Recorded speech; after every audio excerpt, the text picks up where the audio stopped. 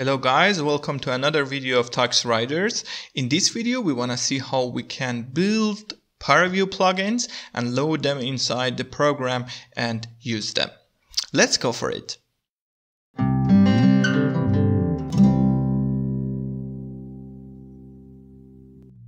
So in the previous video I showed you how to build ParaView from the source code, and I told you that this is actually an important step. In this regard, we need the build files of the ParaView that now we store them inside this directory.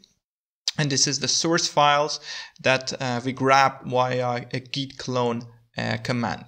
So in this video, as I said, I'm going to show you how to compile a ParaView plugin from the source code in order to load them inside ParaView. And just to make sure that you know what I'm talking about, I need to go to the bin directory of ParaView. So I open a terminal here.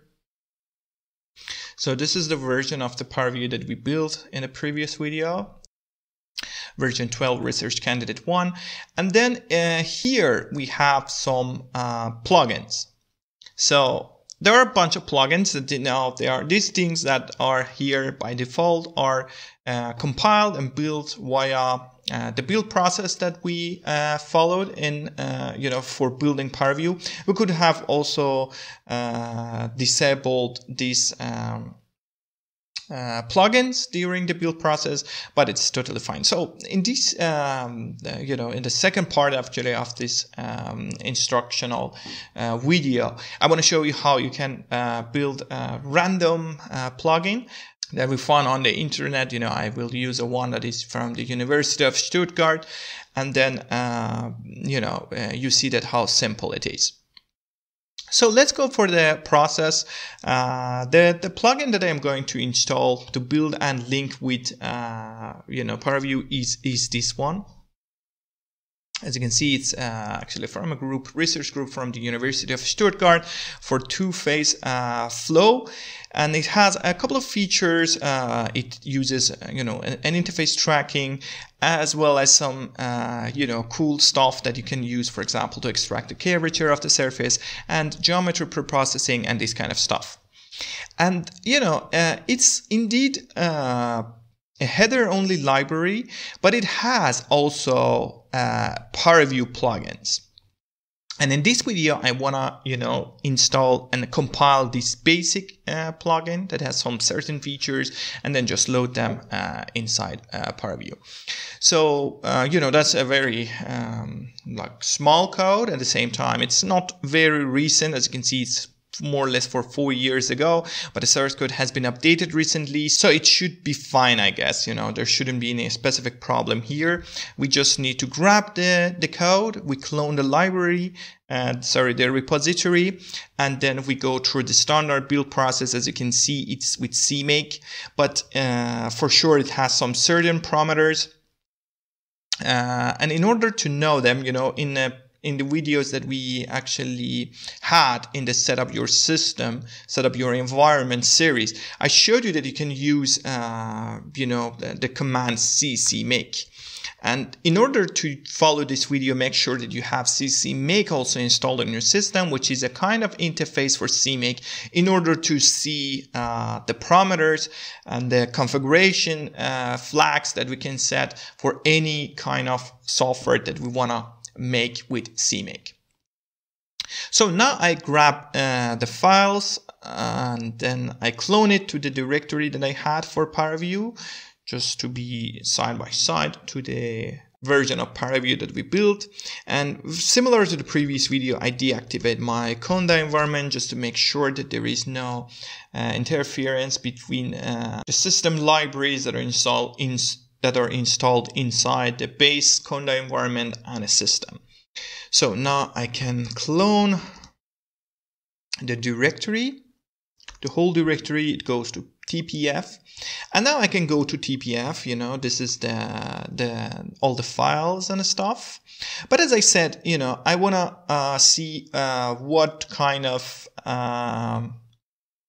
configuration these software has when I want to compile it with CMake. So now as usual, it's just convenient. I make a directory in build, and then I go inside the build directory.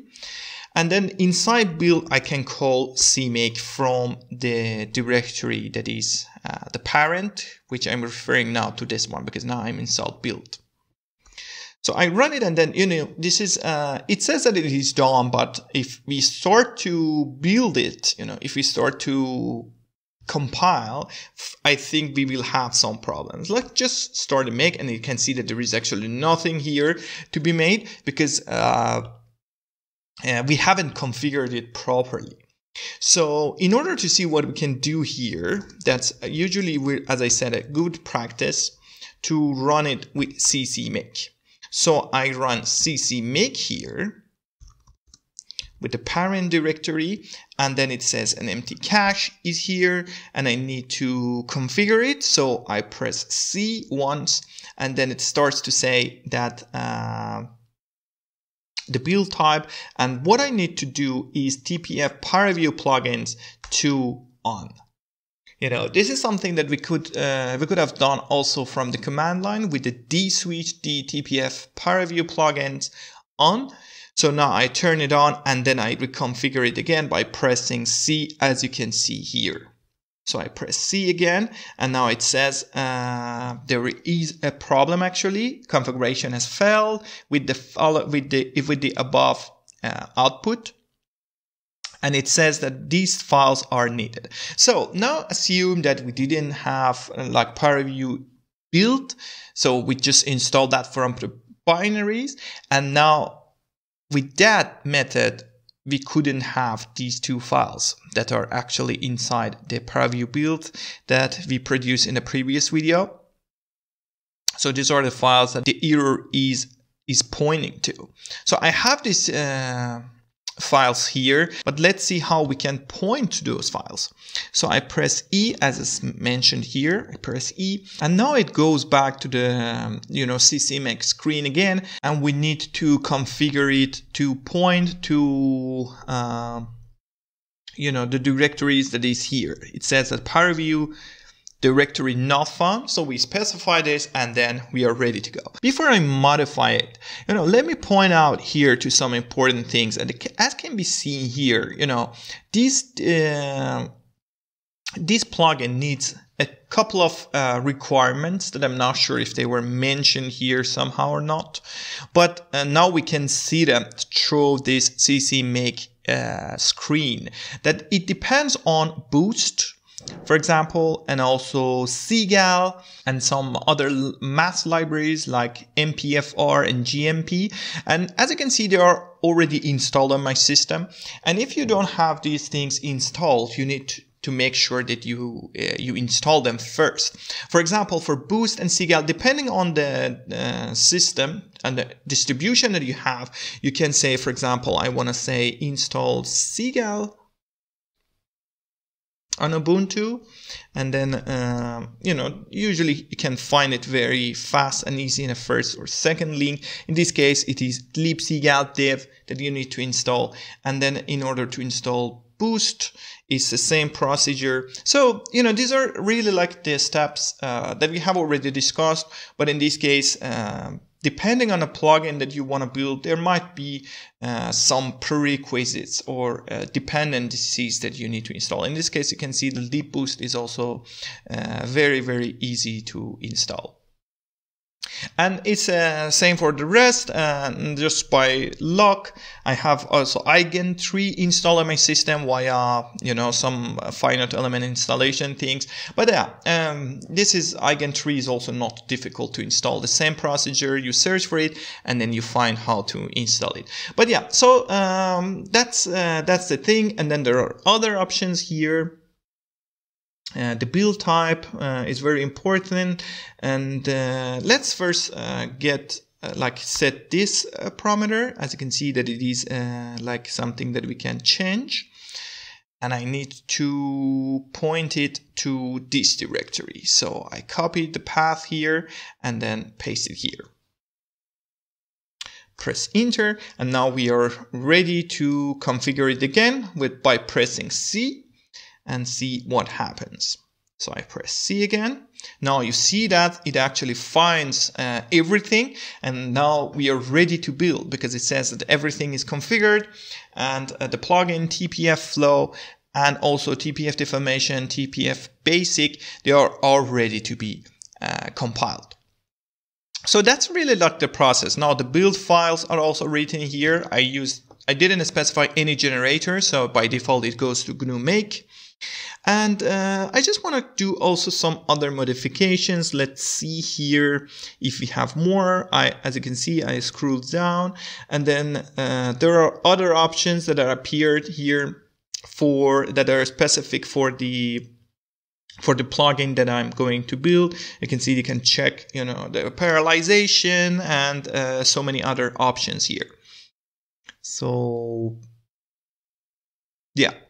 And, I can also disable some of the features. So, for example, imagine that I want to just build the TPF basic. So I can easily turn these things off. I press enter here and I make them off just to save some time. And now I press C again.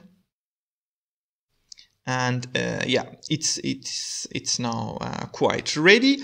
But there is another thing here that I just saw, that we need to install also Qt. That is also installed on my system already. So if you have built ParaView on your system, that's one of the actually requirements and dependencies. So these are already installed. So now we are ready to go. The configuration is over, and I just need to quit by pressing Q as demonstrated, as denoted here. And now I'm ready to compile the program with Make. And I can also specify like I want to compile it with 4 cores just to make it faster. Let's see if it works or not. So I don't know, maybe let's double check this. Maybe we've forgotten to do something. Let's see. Now after enabling everything, I press C to do the configuration, and now I quit this. Yeah, I forgot to generate the build system actually. Now I need to press G. That generates the build files. And now I have a make file here. Yeah, that's the step that I missed actually. So I say with 4 parallel nodes, parallel CPU cores, start to build, and the build process starts. Let's see if it compiles successfully. And after it compiles, the source codes, we should have a library file, like a shared library file, .so file, that we can load inside the ParaView program. So we need to wait a bit here, and then we continue after it's finished.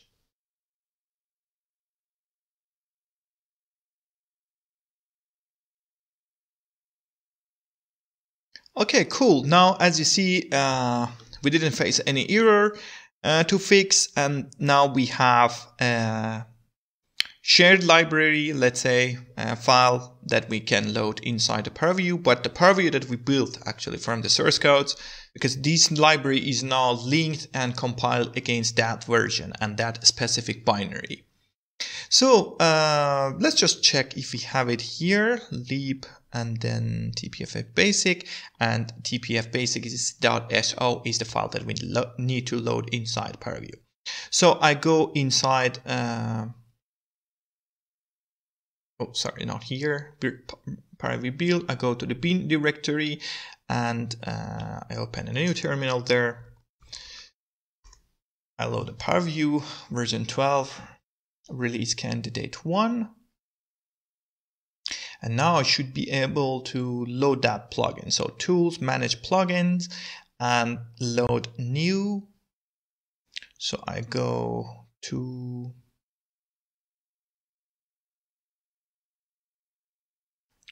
TPF build, lib, TPF basic, and TPF basic .so. Let's see. Yeah, it didn't have any problem, and I select it. Now it is loaded. If not, for later, because I haven't selected auto load, you need to come here and load it again.